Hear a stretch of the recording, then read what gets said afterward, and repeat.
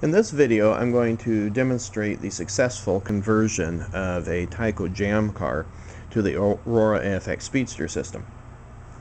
Now, if you're unfamiliar with slotless racing, the purpose of the JAM car was to prevent an obstacle that the driver had to go around.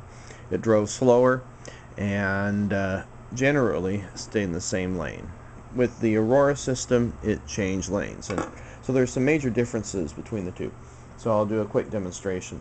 With the Aurora road blocker, the computer chip there in the center told the wheels when to randomly turn left or right, so it would be constantly changing lanes. In addition, like all Aurora's magnet traction system, they had magnets that surrounded the armature that helped it stay on to the track. Tyco's system was quite different.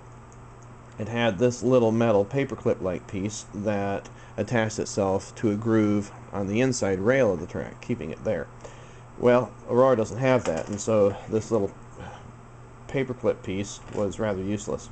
So I had to figure out another way. So I attached a rare earth magnet to the bottom of the chassis, and that solved that problem. The second thing is it wouldn't stay on track, and so like the ideal JAM cars, I made these free spinning wheels, which had been straight. I drilled a hole in at an angle, and then using an Aurora hub, used a press fit into that hole, and voila, now the wheels are affixed to the right. So now I will demonstrate how this car goes around the track.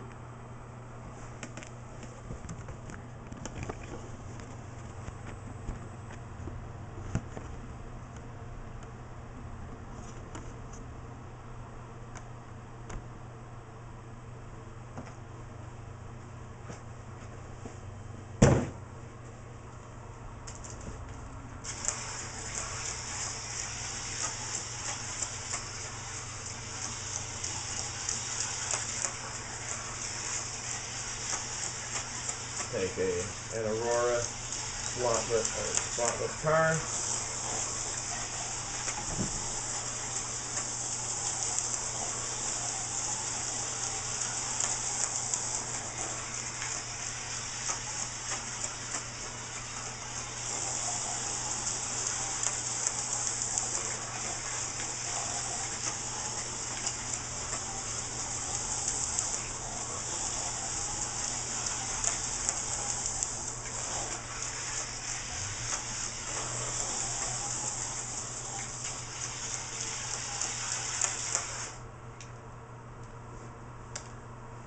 And that's it for the demonstration.